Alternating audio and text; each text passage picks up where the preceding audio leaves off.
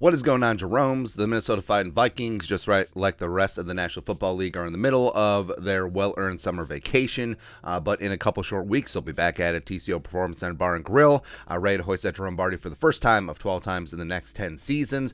But wanted to do another update of how the Vikings are spending their summer vacation. And not gonna lie, it is not too dissimilar from a lot of us mere mortals, us mere peasants, us plebeians, etc. So Ihmir Smith-Marsette, Ihmir Smith-Marsette, like I said, is quickly becoming one of my favorite Vikings. So he's enjoying the seafood, getting after it, some crab legs. Ain't nothing wrong with that. Where if you've ever been to a buffet that serves crab legs, you will notice that there are always a lot of Asians just go in there, and they'll be at the buffet for 4 hours, right? Because they'll be like dun, dun, dun, dun, dun.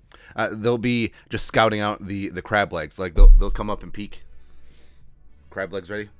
No, not so much, and they'll get after them. But we will definitely get our value for the buffet and the crab legs. It makes a lot of sense. And then you got a tattoo, which is very popular. I mean, Aaron Rodgers out there getting some ink, but Ihmir Smith-Marsette getting a 6 for 6 tattoo. Real ones know the meaning of this. So now, there's a couple ways to look at this. The obvious one would be Ihmir wore number 6 at Iowa. He's going for a touchdown, which is 6. 6 for 6, it makes sense. Or he's starting a new media company, which is 20% of 30 for 30. So 6 for 6, nailed it. Love it. Next, so Za'Darius Smith. Za'Darius Smith is also quickly becoming a social media superstar for the Vikings. I mean, Za'Darius getting after it. He hasn't even played a down in purple yet, and he's already a team favorite. But Za'Darius, so 4th of July, there's this anomaly where people take pictures of fireworks. And it's such a weird thing because fireworks are something that need to be enjoyed in the moment. Same thing with concerts too, but that's a whole nother rabbit hole. But when you take pictures or video of fireworks, like, do you ever really watch them again? Like I'm not talking about HD, 4K, 8K, like high definition video of like a really cool show where, you know, they launch fireworks and then it turns into shapes of cowboy hats and whatnot. But I don't know, man. I don't know. No. All right. So, but Za'Darius is a fireworks photo taker. Also, apparently there's no JPP incidents for anyone involved with the team during the 4th of July, which makes a lot of sense. There you go. Also, Za'Darius been getting after it, man. Like Za'Darius is probably in the best shape of his life. He's absolutely ready to rock and roll after his injury plague 2021, and for that we thank you. Again, if Daniil and Za'Darius can stay healthy for the full season, I think they'll be the best edge rushing tandem in the league. So Za'Darius, it's a bit of a thirst trap, man. Kind of like it. Good times. Then you got Blake Prohl. So Adam Jerome Ezekiel Thielen has befriended young Blake Prohl, sort of like a mentor-mentee role, and Blake Prohl is trying to Blake Prohl taking on that role. And then he's trying to emulate the 2013 UDFA Adam Jerome Ezekiel Thielen, where he ascended. He made the 90-man roster as a UDFA tryout. Thielen did, and then he made the practice squad, and then he became wide receiver 5-6, and then he worked his way up to becoming one of the best red zone wide receivers in the game, one of the best Vikings receivers in team history. So you do love, like, Blake Prohl.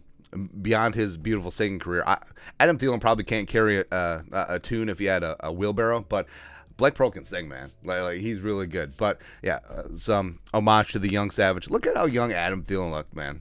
Like fresh out of Mankato State University Community College. Wow. Back in the day. And then on the right, block A is Texans linebacker Blake Cashman. Cashman outside. How about that? Former Golden Gopher, the pride of Eden Prairie. So getting together with CJ Ham for some off-season work, a bunch of guys together. You love to see that. CJ running some routes against Cashman, working on his coverage game. My guy really is a Swiss Army knife. And you know, the whole meme about, hey, you know, CJ Ham on 3rd and 9 getting a 2-yard dump off. I mean, yeah, that was legit last season. But, I mean, CJ was a badass tailback at Augustana in college back in the day. So I think that his I think that his skill set can be integrated very nicely into the Rams offense. Like the Rams, Kevin O'Connell's Rams offense, where Kevin O'Connell last year with Sean McVay, like they didn't really use a fullback. They didn't have one on the roster because, well, they didn't really have one. But now at your disposal, you have one of the best fullbacks in the league, if not the best. One who can run the ball, one who can catch the ball, as well as is a hell of a blocker. So why wouldn't you utilize him? All right, so I'm optimistic about C.J. Ham's usage this year. And then KJ Osborne. KJ's my guy, man. So he's working. Matt Corral, Panthers rookie, down in the heat, getting it. Fast feet do eat. Slow feet don't eat. I love it. I love it. I think KJ is really going to surprise a lot of people in year 3 because he already had the mini breakout season last year.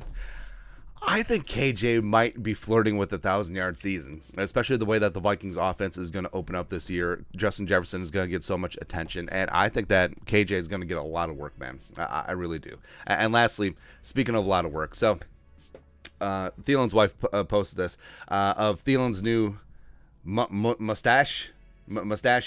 I don't know, man. I don't know. Like, it's great, and it does give off some serious Jared Allen vibes, but I don't know. But I say anything that gives us good luck, you go ahead, man. Like, we can grow our dirty-ass facial hair again like we had a couple years ago. I mean, if that brings us luck, Confucius say, do it. Go ahead. But I don't know. Like, this sort of looks like if he was an extra on Sons of Anarchy. Yeah, just him. He'd be listed on IMDb as Mustache Guy 1. So there you go. But that's it. That's what some Minnesota Vikings have been up to during summer vacation. Let us know your thoughts and our thoughts in the comment section below. Subscribe for daily Vikings takes. Want to support the work? Put a little something in the Venmo. But until next time, Skull Production Value.